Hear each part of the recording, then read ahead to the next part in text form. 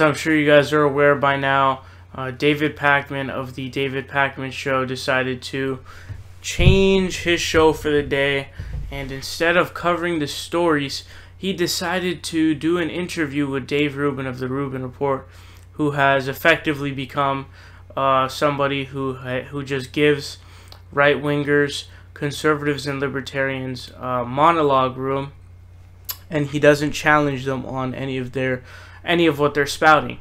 But the point, before that, I want to say that I have made 3 videos breaking down the interview already.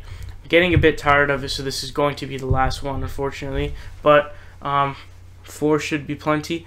But you know, we talked about how Pakman broke him down on him claiming to be a classical liberal whilst claiming to support single payer. Now, which one of those are genuine?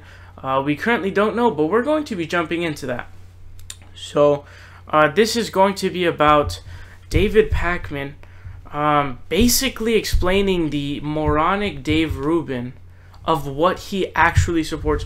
He doesn't even realize what he's saying, that holy shit, what I support is not single payer, it's Obamacare. So check out this clip.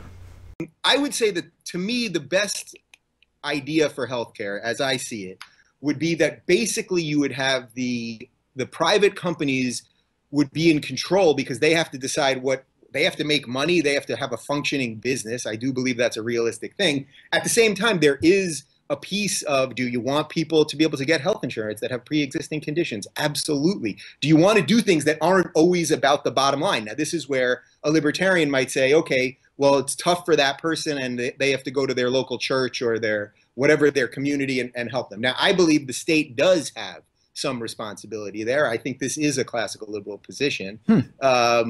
So I would say the most realistic way that I think you could do this basically would be that you would have private companies that would sort of all be facilitated and exchanged with some facilitating by the government.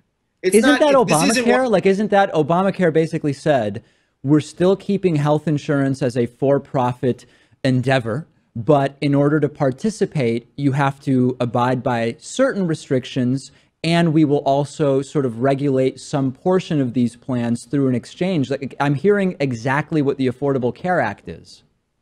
Yeah, well, first off, you can go back to my tweets and many videos that I did. I was not against Obamacare. Yeah. No, and I don't mean that as a criticism. It's just sounding like the Affordable Care Act. What you guys just saw is Dave Rubin. He was describing everything that was Obamacare. So when what he likes to do is he likes to inflate his claims to act as if he's a progressive, or not a progressive. Sorry, he doesn't claim to be a progressive, because that would clearly make it out that he's not a classical liberal. What he claims to be is a liberal. Claims to be a liberal, but what he doesn't even realize is he's not describing single payer, because he said that the insurance companies should just be ushered. They shouldn't be it shouldn't be fully funded by the public. So he doesn't even know what he himself is supporting, and I think that this is a good summary of what Dave Rubin is. It's like a confused little child who throws so many labels that he doesn't even know what he supports. He doesn't know what his ideology supports, and to be honest, he really doesn't even know what his ideology is. So Dave Rubin is a flat-out joke, and we have some more videos on Dave Rubin coming out soon.